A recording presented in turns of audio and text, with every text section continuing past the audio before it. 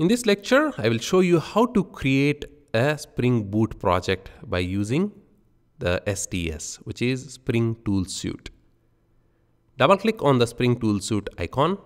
That will launch the Spring Tool Suite for you.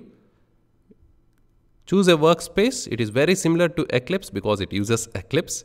You can select a folder on your machine, click on Launch, and that will take you to the STS homepage or the workspace once it launches up.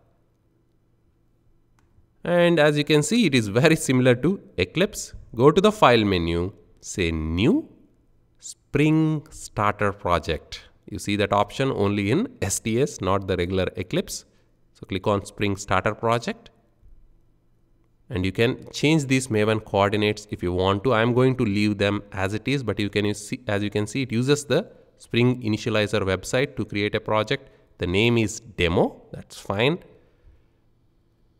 The package is com.example.demo. Click on Next. And here, what you have earlier seen as an option for search on the Spring Initializer website is available for you right here. If you are creating different types of projects, you can select one of these options like the web, and those starter dependencies will be included in the pom.xml. We'll do that later when we create web projects. For now, simply hit the Finish button. That will create a standalone Spring Boot project for you called Demo. Expand it and you will see the very similar structure which you have seen when you created this project using the Spring Initializer earlier. Open up the POM and it should be similar to the POM which you have already seen. Go to the last tab, pom.xml, maximize it, and you will see the starter projects for Spring Boot Starter and Spring Boot Starter Test. And at this point, you know what to do with this. You are welcome to create the DAO and service again, but that's not required.